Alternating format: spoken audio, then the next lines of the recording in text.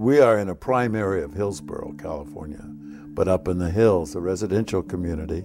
The house was built by folks. The architect was Bob Blunk, who's quite a famous guy up here in Hillsborough, and that was done about 30 years ago. And it was done with rather advanced technology and advanced materials, and so that's the reason why it looks so young. So I view the house as a view house and a garden house and an outdoor living space.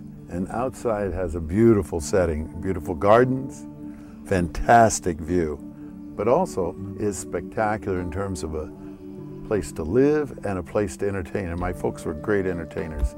When you come in the front door of the house, there's some very lovely doors to your left that close off the dining room, and it has fabric walls and a view that looks out on the courtyard of the front. This house has several living rooms, this being the largest and most formal of them. And as you can see, it comes right from the entrance.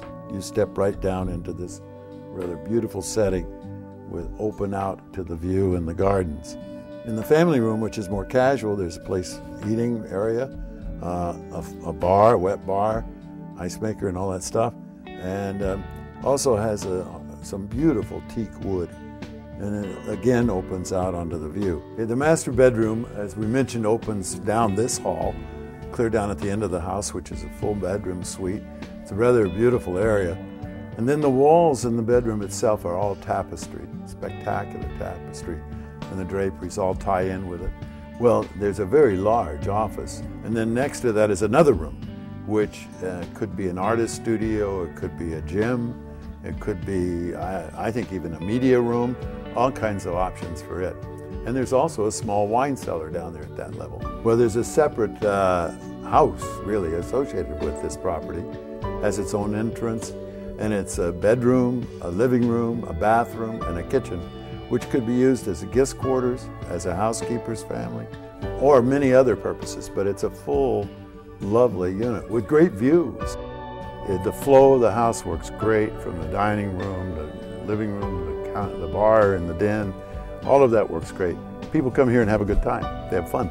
The gardens are really spectacular, and in my mind it's because of my mother. My mother was a great gardener. She loved to personally be out here and be involved in every detail. And what you see up here is where we are now, is the upper portion. We have a lower portion down below, which is landscaped as well, but not formal gardens like this. And it's beautiful. You can go down there and have a picnic, and it's just fantastic to look up as well as out from down below. But the beautiful part about living in this house is the varying vistas. When you look out at this view, it's spectacular. On a clear day, you can see forever, literally. And behind us over here is a fire pit, a conversational fire pit with gas flowing through sand, and one can sit out here and talk and have a drink or coffee, whatever. This makes this whole area come alive, and it just breathes a lot of life to it. And when you look out here, you see everything from the San Mateo Bridge. You look through the entire bay. You're looking across the bay. You can see the city beyond, and then the San Mateo headlands off to our left.